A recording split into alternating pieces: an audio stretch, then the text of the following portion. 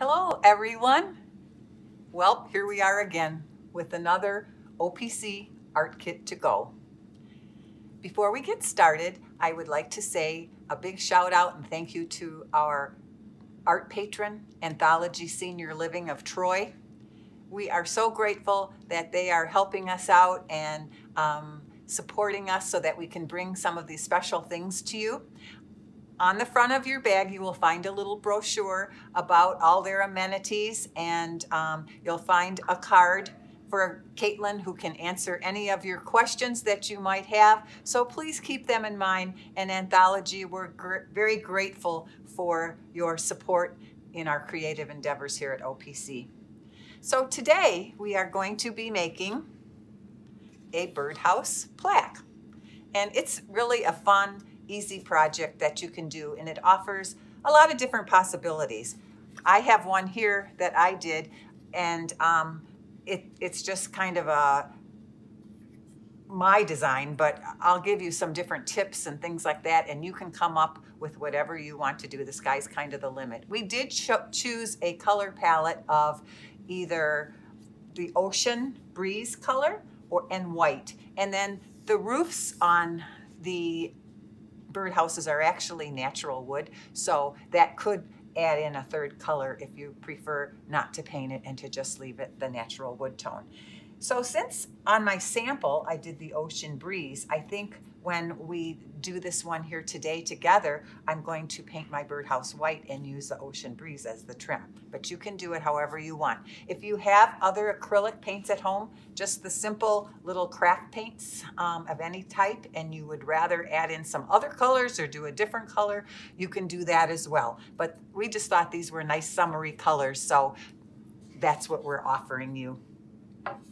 Okay, so in your kit, you're going to find just this big piece of wood plaque, and you're going to find a couple of little frame pieces attached. And actually that's what these are from, our frames. We kind of broke them apart, and thanks to our wonderful wood shop, they cut them all so that they match your piece of wood. And the very first thing you're going to have to do, and I'm using a little different piece of wood than what you are in your kit, so I think yours are going to match up just fine. But the very first thing that I would do so that you can get your wood gluing and setting up, because it does take a little bit of time to dry, you'll have a little container of wood glue in your kit, and all you're going to do is take your popsicle stick and just put a little wood glue on each end. It probably takes 10-15 minutes at least for it to set up, but it's a pretty strong glue, so I would do that before I start anything else. That way you can get that part kind of going.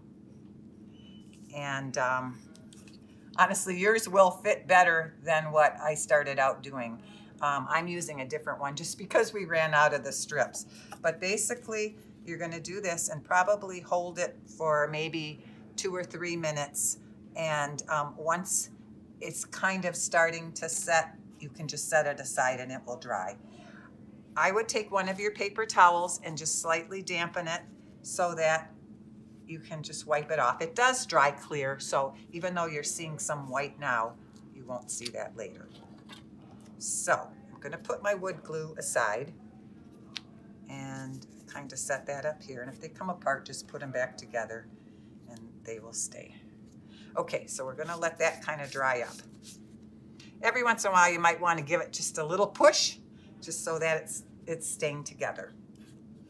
Now, your piece of wood, your plaque, has been actually put through the planer in the wood shop. So everything should be pretty smooth except where the hole was cut. So there is some medium grit sandpaper in your kit, and I would just do a little bit of sanding around the hole. And again, it doesn't have to be perfect, because actually things like this on the wood are really kind of fun if they look kind of rustic anyway. So, but it'll at least take up any of the splinters so someone doesn't get a sliver, that kind of thing. Just kind of sand. Maybe go along the inside edges just a tiny bit. And when it feels pretty smooth to the touch. It's not going to be absolutely perfectly smooth across because when they drill the hole, you know, you get a few little divots, but at least you'll have that smooth to the touch feel and you won't be, like I said, getting any of the little splinters in your fingers. So just do that on both sides. If you feel that anything is rough around your edges, you can touch that up too, but I think it should be fine. Then you will take your dampened piece of paper toweling and just kind of wipe off all the excess sandpaper or sand from the sandpaper. I have a little piece of tape left here that I'm going to take off, and then just kind of wipe your work surface. I did include a piece of butcher paper as we normally do so that you can work on that and not, you know, have problems with the surface of your table or anything like that. So at this point, I would pick the side that you think looks the best. The back side seems to have a few little more divots, so I'm going to use this as my front. But when you're starting to paint, that part doesn't make too much difference until you start to embellish. Now I might want to check my roof here and just give it another little push so that it's drying. And then you're going to decide what color you want to paint your birdhouse. Now you do also have a little embellishment piece of wood, which really could be put anywhere. I put mine on the bottom of this blue one, but if you'd prefer to do something part way up, you could do that too. And I would paint that in the contrasting color. So I'm going to be doing white, and then I think I'll paint my little piece here blue, okay? And we'll do the opposite of what I did in the sample. So we're going to take, you have a smaller version of the craft paint, but I have a bigger thing of white, so I'm going to pour some out onto my styrofoam plate that is also in your kit. Now I may just do one coat right now for timing, but let's kind of put that out, and then you can start to paint the color that you're choosing. If it was the blue, you could do the blue. I found really one coat, if you kind of really, you know, brush and smooth and go over it as it's wet, was enough, because I like seeing a little bit of that wood tone coming through, just because I kind of like things a little bit more rustic. But if you want it to look, you know, just more of a, you know, solid white, you can wait till it dries and then apply a second coat. So at this point, you're going to be painting all over the surface. Be interesting to see how the second one looks in the opposite color. Now again, if you have something different you want to use at home, obviously it's hard for us with a kit to supply every color and know what everyone's decor is or what they might like, but we just thought these were good summery colors.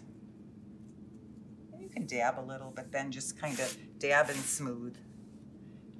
There could be some little parts that are a tiny bit rough.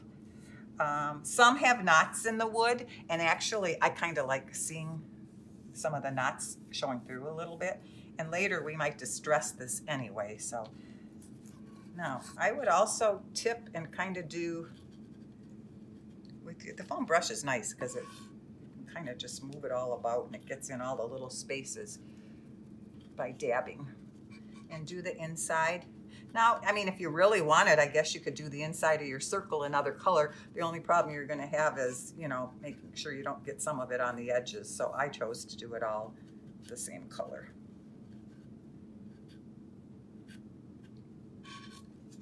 And get up in there. And when you have all the pieces, now see it's still wet, so I got a little fingerprint there.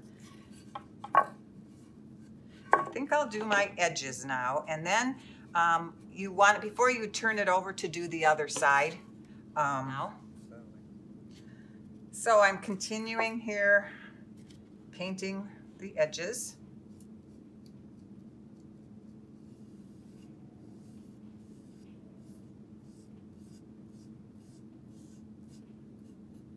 Now, I'm not being overly fussy right now. You, when you're doing this at home, you're going to have a little more time. I'm just want to get all the steps in so you can see what the process is here. So, you know, I'm probably not being as picky as you will be when you're doing your piece.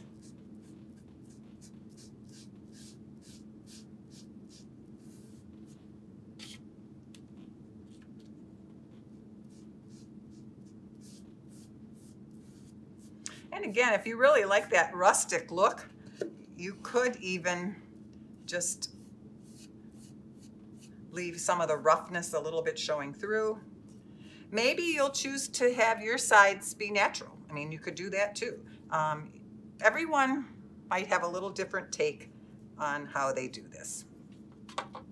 Okay, so I've got everything but the back done. So I just smooth this out a little.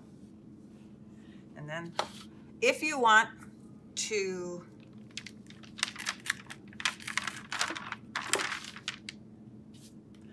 speed up the drying process a little, we can use our hair dryer. So.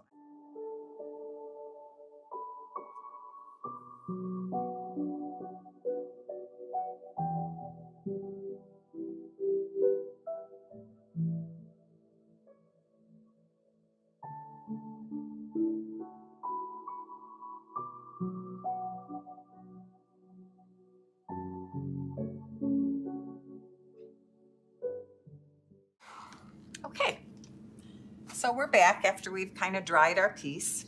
And again, if you'd rather just let it. So now we have dried our front side and we can go on to the back.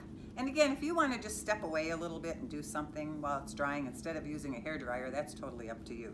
But I'm going to put a coat on the back side as well. And I know this is a plaque and it leans and you're probably not going to see the other side, but still, it just is a nicer finishing touch. So I would just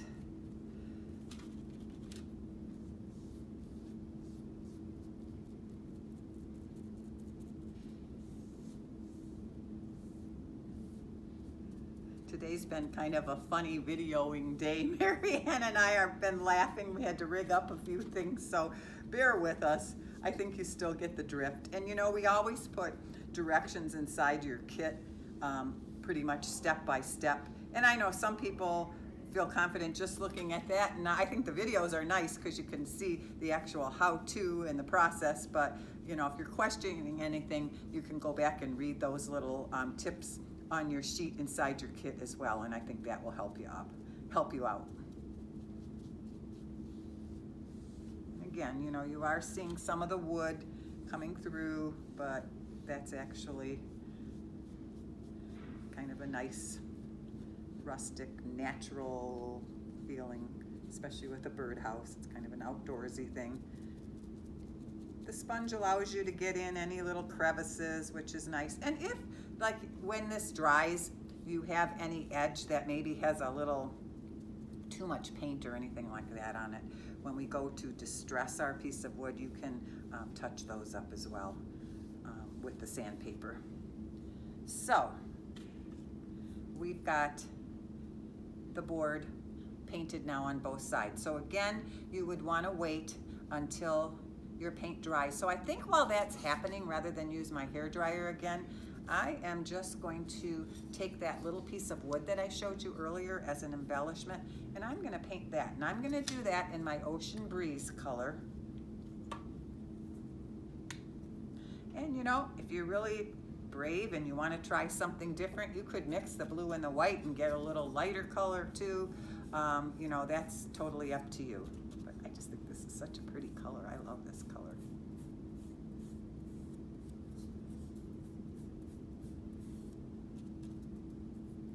And again, you want to kind of do the edges.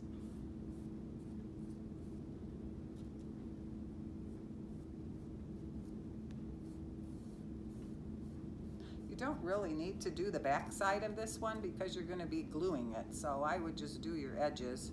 If you get a little on the back, it doesn't really matter. Again, you're probably going to have to do a little touch up.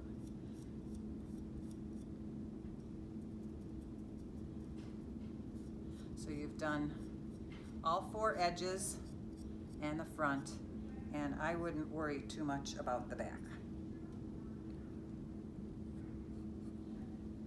Make sure you get it all now, because once you get this glued down, you don't want to have to be touching up, because then you got kind of a little fine line. So I'm going to lay that just kind of to dry, and always good to have that little bit of paper toweling that you can wipe things. So we're kind of waiting for our things here to dry. It looks like my wood glue is setting up pretty good there too. So again, you just keep checking that. And then you want to pick the side that you think looks the best for the front. And there definitely seems to be one side that's a little better, and I think it's just the way the holes were drilled. So when you decide on that, then you're ready to go ahead and begin. I think some of my paint's still a tiny bit wet. I think on this one I'm just going to leave, just for the sake of time, my roof a light color. Again, yours is a natural wood. It's like a mahogany or cherry or something, so the wood really is pretty. But at this point, if you decide that you would like to paint it, when your wood glue is dry on your roof, you could go ahead and do that. I think I would avoid painting the back or the little slot that's going to connect to your slab of wood. I would just paint the front, the sides that you're going to see, and that little inner edge. And if you get a little bit in here, it's not gonna matter, but don't get anything real glumpy, because I'm afraid if you got a lot of drips, when you go to try to fit it, it's not gonna fit exactly right. And like I said in the beginning of the video, you do have to kind of play with the mitered corners to see which direction of the wood fits the best onto your house, okay? So one end fits better than the other, so just kind of fiddle with that, and they should. The guys were really particular about that, and they matched each two pieces of wood to the house that they cut, so I think everything should match, but sometimes you do have to fiddle to find, you know, which edge you're using at the top point. Okay, so I think things are pretty much drying up here. At this point, as things are dry, if you would like to distress your wood at all before you start adding any embellishments, you can do that. Now, if you don't like that look, you don't have to do it. But I don't know, I kind of like the look of things looking a little roughed up and natural. And actually, like right now, this is still a teeny bit wet on this side, so it actually comes up a little bit better. This is going to be my front side because it's a little smoother around the hole. But I like taking a little bit of that paint off, especially if you're going to leave the roof line natural. It kind of blends in with it. You don't really need to probably do much at the top because you're not going to see that part.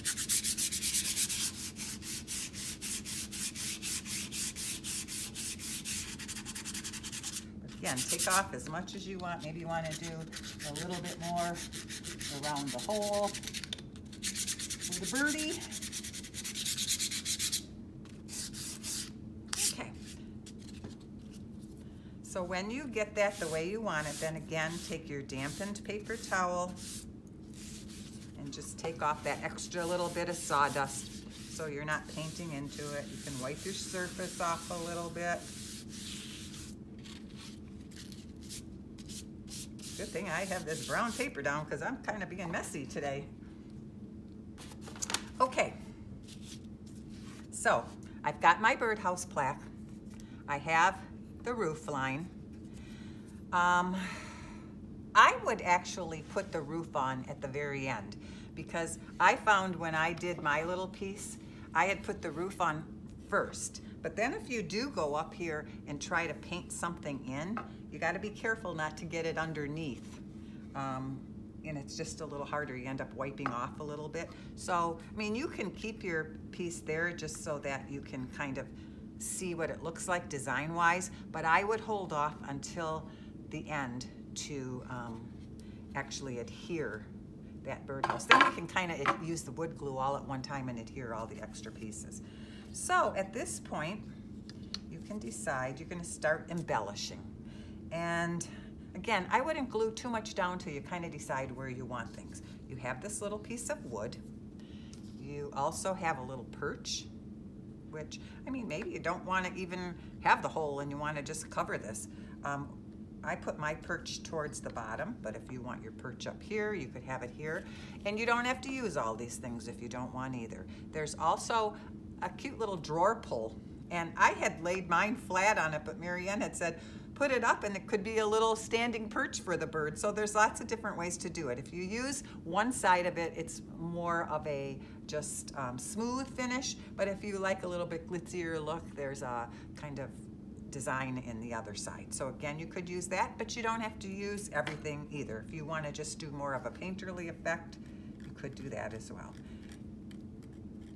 Now, being that this is blue, you might want to paint your roof blue, and you could do that as well too. So this is where you have to start kind of making some decisions about how you're going to design your little plaque.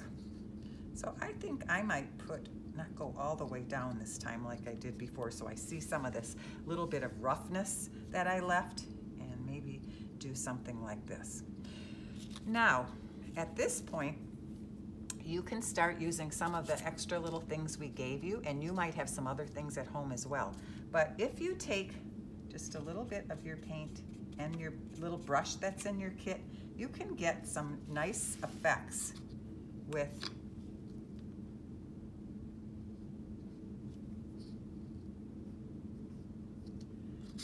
like a printerly effect, kind of just using the tip of your brush. I think I might need a little more paint. So at this point, you can start deciding on some little designs. If you want to practice a bit first on your butcher paper, you could do that. I think I'm just going to keep this really simple and go about and do this. But maybe you want to leave a bigger space in between them, and then use the tip of a Q-tip to go in between to make a pattern. So you're kind of thinking patterns at this point. Little patterns and designs. This is kind of the fun part. Okay.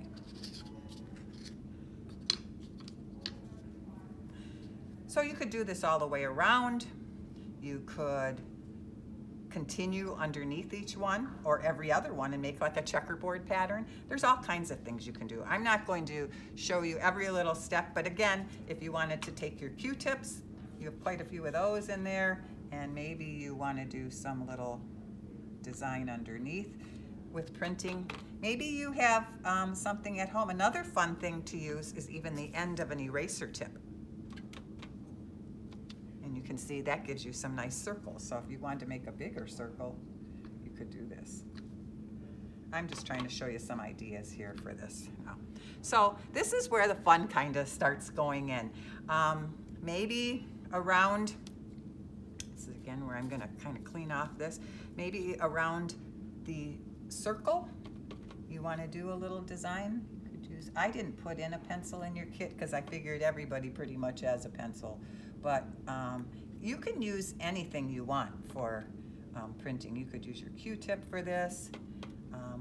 I have to find things that are kind of small because you know, we don't have a huge space here to work. It's kind of like printmaking, really, which is kind of fun. So you could do that, and just kind of clean this off. And then, like on my sample, I thought this kind of looked like Danish or something, but I did something up here. But maybe you don't want to get that involved and you just want to keep it kind of simple. You could do something on the roof part of, you know, that upper edge. So when you're standing it up and looking at it, you see some lines or pattern there. Or maybe you don't want to do a whole lot. I mean, that's totally up to you. You could do something all along the edges, or you could, you know, you could even paint the outer edges up here in the blue to tie in some of this ocean breeze color too. So this is where you have to start kind of making some decisions. This is where you start just using your own creativity and making this little birdhouse plaque be just your very own. Okay, so when all your designing is done, and we could go on and on to do a little bit more, but this is just to kind of show you some things to think about. Then, when everything's said and done and your paints are dry, you're going to be doing your gluing. And again, you have your wood glue and your little Q-tip. And what you're gonna do at this point, like I would decide wherever you're putting this and put your little piece of wood in. See, this glue dries pretty fast. That's why you can see even in the bowl, once you open it up, it kind of does. So you may want to put your little lid back on. But just put a few little blotches on. And then wherever this is going to go, be sure it's straight, and then give it a little pressing. And if you make a mistake, you know, you can take your fine little brush. The brush that you have has a really flat edge, and you can take it dry it off between colors though. And say I got some white in there that I didn't want, you can get into your blue paint and touch over it a little bit too. But you do want to be sure that you dry off your brushes between using the white and the blue. Okay, so that seems to be pretty well in place. And if you want your little perch at the bottom, and this here, now if you put this up like this, you are going to have to find something to wedge here so that it will hold it up. So, you know, think about that before you start gluing, like maybe just, you could even probably use the edge of your paint can or one of your paints or something, but just something's gonna have to hold it up. So you can glue that on. Same way, you can take your wood glue for your perch. Just put a little bit on here. If you want it right in the center, you may even want to measure to be sure you're getting it centered, or you can just eyeball it, probably right down kind of the center from the hole that's drilled in your piece, and then just let that set up. You can do this. And then the very last step, after you've glued that piece on, and it'll be the same thing, just a little bit of glue here and here. I did include a couple of little wooden beads if you want to put them on the end where those holes are. You'll see in my sample, I did that. Maybe you have some little jewel or piece of cork or whatever you might have, just something little that you might want to add in there, but you don't have to do that. That was just a little something extra. And then in the very end, after everything that you're putting on it is glued, you're going to take your popsicle stick and add in, and don't worry, I mean, it does dry clear, and you can use your dampened paper towel too to wipe off any excess before you stick it on. But this wood glue, I like it because it dries faster than some of the other glues we use, like when we use the E6000 and stuff. I just think this dries up a lot faster.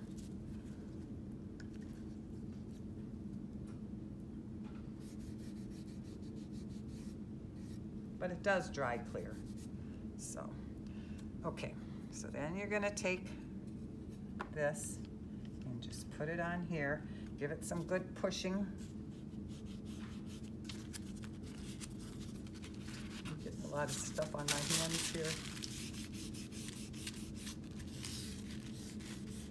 Now, another thing you might even want to consider doing with this, you could just whitewash and let some of the wood show through as well. Now my roof is a more natural color than what you're going to have in yours. We ran out of that one, so I used this as the sample to do the video, but you can see if you're using some nice clean water, if you've got any glue or anything on there, pretty much this is the time to get it all wiped off. And you'll already feel, I mean, it's kind of sticking down there already. So, this is our second little piece. It's kind of the opposite of the first one we did. Again, think outside the box. Think about things maybe you have at home that you'd like to add. Maybe you have something that's kind of like a special memento that you just want to make be a part of this. If you're really artistic, you could paint like a little bird or something somewhere. You could, you know, there's all kinds of things you can do. But you can see that just with using the ocean paint, the white, and the natural look of our wood, you can really come up with a lot of kind of interesting effects. So, at this point, your project's pretty well complete. You know, we always like to see what you did with your project. So, you know, if you want to email a picture of it to me, I'd love to see that. And my email address is in your directions. If you have any questions, don't hesitate to call or to email, and we can help you out with that. And in the meantime, just enjoy doing this. Then make this a really nice part of your spring decor. You could hang this outside if you want. It is, the wood glue should hold pretty well, but it could be a nice piece for indoors as well. So enjoy being creative at home with our kit to go from OPC.